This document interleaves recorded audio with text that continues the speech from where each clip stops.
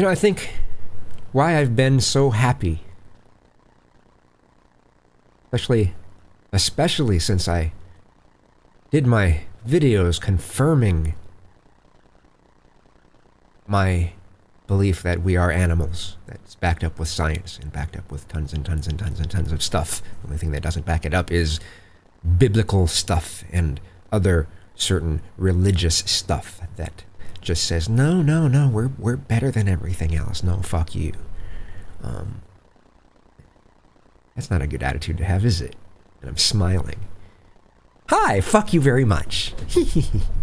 No, it's not. I guess I don't quite mean it that way. It's just the notion to me that we're not animals is ridiculous. But what I'm basically saying is, I've found my purpose.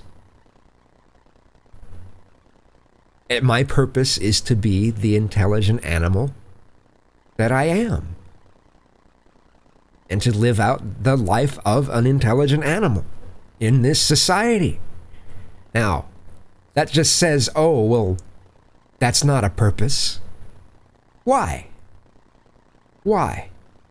We assign purposes to other animals in that sort of manner.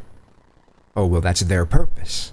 Oh, da-da-da, that's their purpose. That's their purpose. That's their purpose. Well, why don't we apply the same kind of logic to ourselves? That's our purpose. Why can't we be satisfied with that sort of thing?